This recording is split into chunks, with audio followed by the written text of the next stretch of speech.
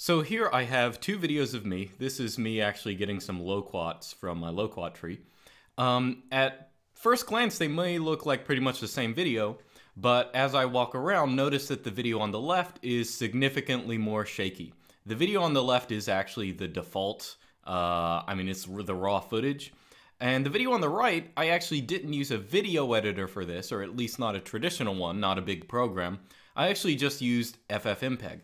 Now, I did not know this until, I don't know, the past day or so, but there is actually an ffmpeg package, or I guess library, I should say. It's called vid.stab, and it will stabilize videos. All you have to do is give it some arguments on the command line, and it will run and stabilize videos. Now, this is nice for me because for the longest time, I have been making shaky videos, and I've been annoyed by it, but now there's an easy way for me to fix it without doing it manually. Now here's the module I just mentioned, vidstab. All you have to do, and the great thing about this is I can totally automate it. I don't have to worry about, I don't even have to go into a program and click on stuff. All you have to do is write a little script that runs two commands. First you have one that goes through it and gets all the detects all the shakiness. And then you can just run another command to actually use that data to reconfigure the original video, something like this. So that's all I did. I haven't actually played around with the options to this that much. But in this video, I want to talk about some of the other things I do with ffmpeg, because a lot of people will ask me how I do video editing and stuff. I really don't use an editor. I just use ffmpeg to do most things. Now, one thing I do in nearly every video, if you notice really closely, you'll notice that my picture down here is actually off sync. By default, when I'm recording, this is how it looks, the raw data looks when I record a video. It's actually, the video is actually a little off because this thing down here is actually just a window directly, it's an MPV instance directly from my webcam. And so it's going to be slightly delayed. So let me show you what it looks like when it's not delayed. Let me actually get it back to normal. So here's what it looks like when it's in sync. Now, I'm not a little behind the audio in my video down here. How I get it in sync is actually an ffmpeg script. It's called a little script that I have called fix audio. And all it does, if you look at what this does, I'll explain it. Basically, you take an input file and you just say, okay, let's offset the audio or the video by just a fraction of a second. Since our video is going to be behind, we want to cancel out that delay by just delaying it just by a little bit. Now, none of the other stuff is going to be perceptible, but it just gets my face in sync, okay? So it's just a simple command that I run pretty much every time I do a screencast. I don't have to think about it. Now, of course, if you asked me all the specifics, I always get confused when there are commands with map and stuff like that in ffmpeg. But the great thing about it is even if ffmpeg is a very big world, you can easily put things in scripts, so you can automate stuff all the time. Additionally, one other thing I have the script do is that when I record in a way, I usually record audio in FLAC, so it's lossless. And I forget what I actually record my video in, but it is something that is not very good for uploading.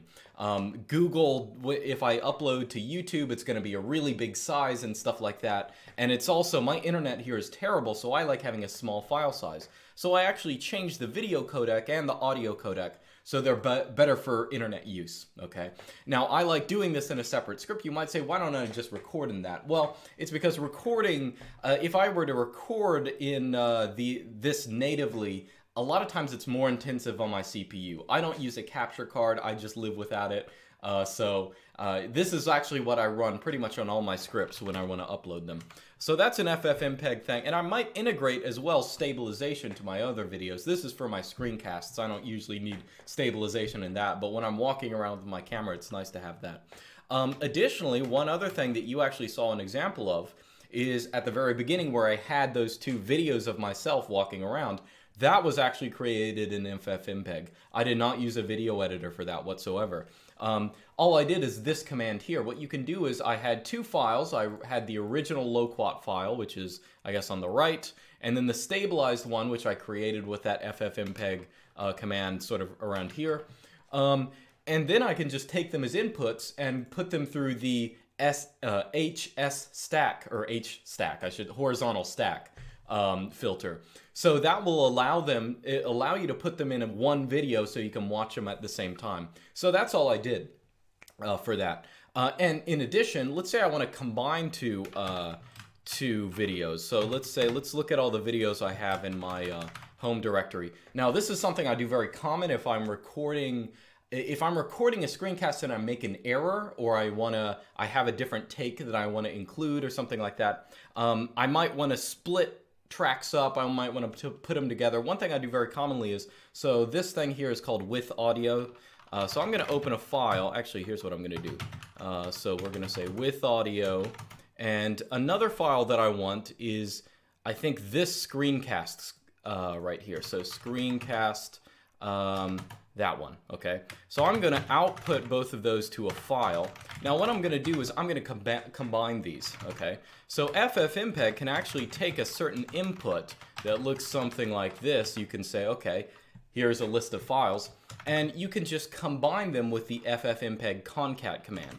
So I can say ffmpeg concat, take that input file. I'm going to say copy all the codecs, and then we're going to have, we'll just put it in output.mp4. So if I run that, it's going to take a minute. Actually, not that. Since I'm copying codecs, it's not going to take too long. Am I going to wait for? Okay, great. Already over. So now we can look at output. Okay, I'm going to get rid of this for a second. And this is actually going to be the combination of that video I put up a second ago, and then a minute later it's going to go into, that's what I was just recording. That was before I synced my talking up. Okay, so that's actually how I do video editing. I just use ffmpeg. As you can see, it's very quick to use once you know the commands. And if you don't know the commands, like in the case of that script I had a second ago, fix audio, I never can remember some of it. It's easy to put in a script. So I recommend looking into ffmpeg because, as I just sort of told you, I'm constantly finding useful stuff in it, useful filters to do. And ideally, I'd like to even make very complex, I don't want to say complex, but a little more complicated videos with, I know there are other people who use ffmpeg. I think, I want to say Chris Acapinti does introductions and stuff like that. He has ffmpeg automatically put them in. I'm pretty sure he does that. But anyway, check it out. I'm just telling you that ffmpeg is out there. It's very useful. I use it all the time. It's literally my video editor. Anyway, that's about it. I'll see you guys next time.